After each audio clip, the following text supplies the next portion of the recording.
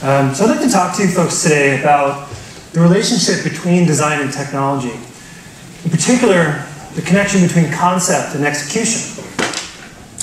We've seen some great examples over the last few days of designers embracing and pushing technology. And I'm going to tell you a few stories from the past, put them in the larger context. What you'll see are designers who ship, who seek not only to understand their medium, as a sculptor must understand her clay, but to engage in the messy reality of implementation. My name is Tim McCoy, and I run the product design practice at Pivotal Labs. We're a software design and development consultancy with 12 offices in 3 countries. We're a child and parent of Pivotal. It's a long story, better told over cocktails. You can find me after.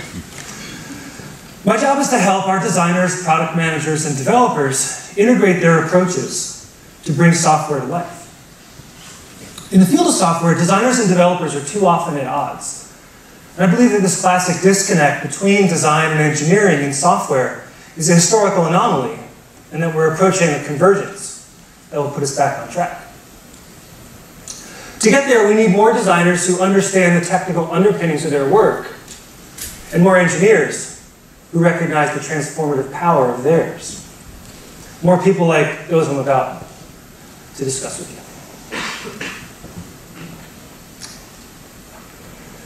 So you see here is a typeface by Nicholas Jensen from the year 1475. Type designers of his day needed not only an understanding of the typographic principles, Jensen was trained as a goldsmith and was well versed in the physical and properties of metal type, and this allowed him to more fully express his designs. At the same time, his experience as a printer showed him the limitations of the printed page, given the qualities of inks and paper in use at the time. You note that Jensen's letter forms show little variation in weight and lack crisp edges or small details. Surely he could have designed and even forged type with these qualities, but the implementation layer couldn't handle the fidelity. And knowing those constraints, Jensen worked within them to produce beautiful, clear, simple type. One of the beautiful, most pretty print of his age. We fast forward to 1757. This is a specimen from John Baskerville.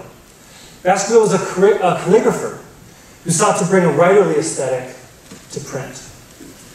He experimented with custom inks, developed finer papers, and designed presses to enable his material to kind of the detail in his work to show through. And the thing was, the ink formulas and printing methods that he was working with were closely guarded by rival printers. And Baskerville would follow them through the streets of Birmingham, England to track their purchases so that he could kind of deconstruct and understand and learn their ways.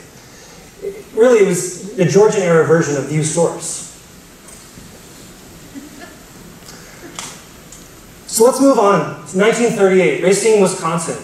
This is Frank Lloyd Wright's Johnson Wax Building. It's a great room in the center of the space. Wright is nearing the end of a long career pushing the boundaries of modern architecture and construction techniques. His design for a large interior space flooded with natural light depended on novel use of reinforced concrete columns that tapered just 9 inches at the base. These columns would each need to bear 6 tons of weight, and local building inspectors were unconvinced of their performance. So Wright built a prototype. He had a single column built and invited inspectors and the press to watch as he piled 12 tons of sand, twice the required load, onto his MVP structure. Assured of the success, he continued to the 60 tons that you see here before that column finally gave way. Now, sometimes design can push technology until it breaks.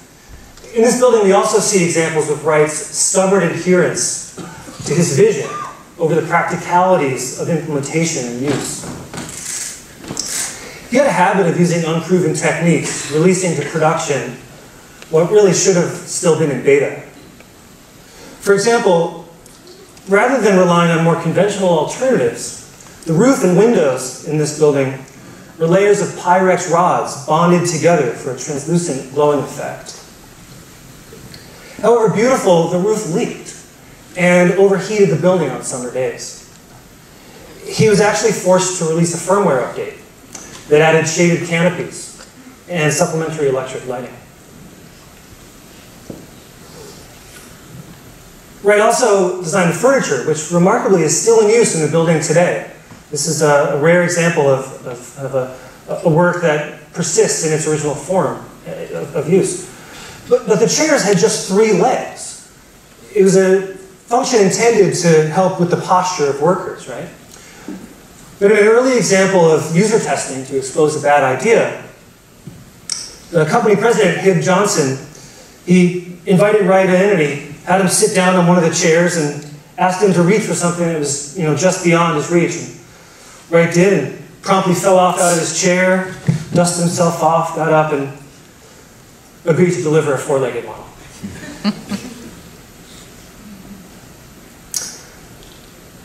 Speaking of chairs, the Bauhaus School was founded by Walter Gropius in 1919 with the slogan, "Art into Industry."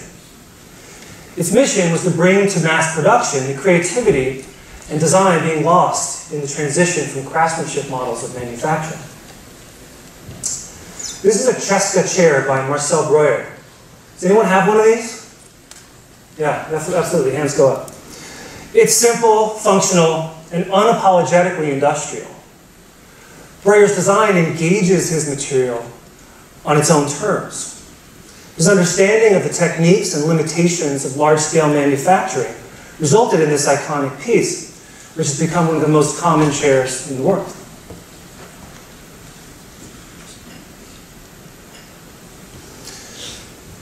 These are a few of the many fine logos by graphic designer Paul Rand, active from the 1950s to 90s.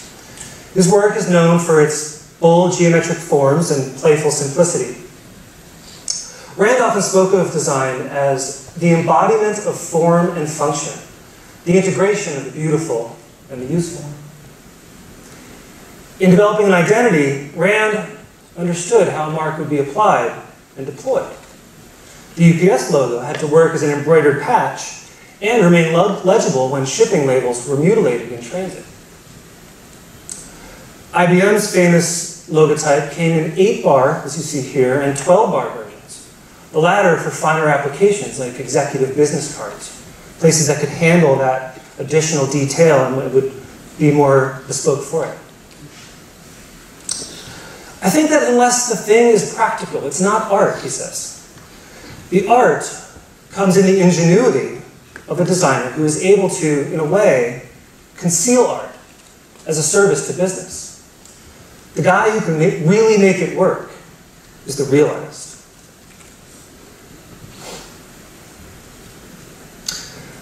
When the Atari 2600 was released in 1977, it was just barely powerful enough for games like Pong and Combat.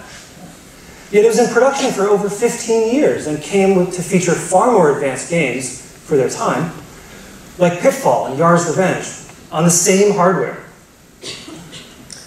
Game designers achieved this by exploiting the limitations of the platform itself, using the lack of a frame buffer to redraw sprites multiple times during the electron beam's pass of the screen, introducing a black bar along the left side of the playfield to extend the processing time available for non-drawing functions of the application. Elongating the ball sprite, one of the few drawing tools available to games, and repurposing it as a rope. These were crazy hacks, and they allowed designers and developers to push each other and to push the limits of what they could achieve. It kind of reminds me of this. Who knows what this is? Just look terribly familiar to anyone? Wow, very few. A little older than I think.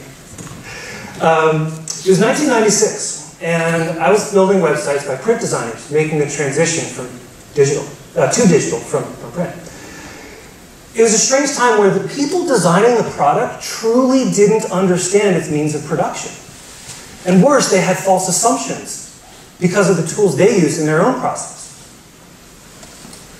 Much of my time was spent talking designers through all the reasons their beautiful mock-ups just couldn't be implemented. Instead of the free-form canvas of physical paste-ups or Photoshop, all I had to work with was HTML intended to display paragraphs of text and tabular data.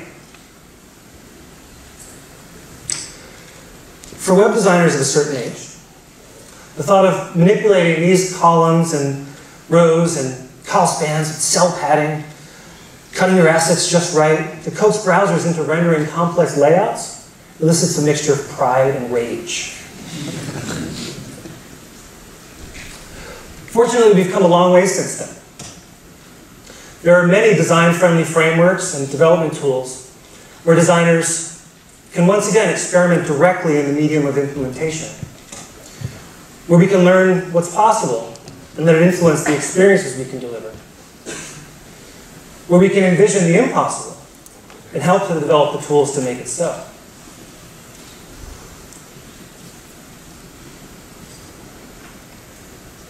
At Pivotal Labs, we do this every day through pairing.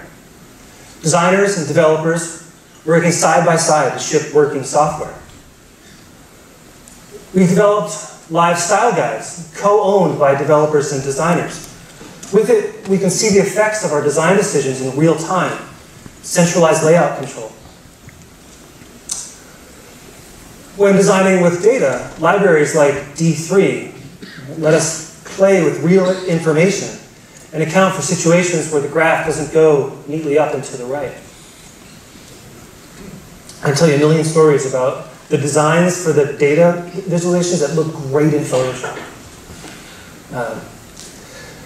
But we're also tearing developers away from their keyboards to join designers and PMs in user research and sketching sessions so that they can understand user needs and look for ways to push the technology to support them. There remains a gap between what we can imagine and what we deliver. A big theme I'm taking away from this conference is that the distance of that gap is shrinking.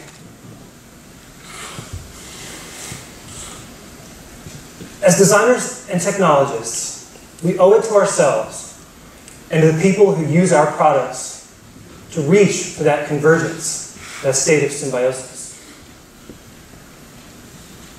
Thank you.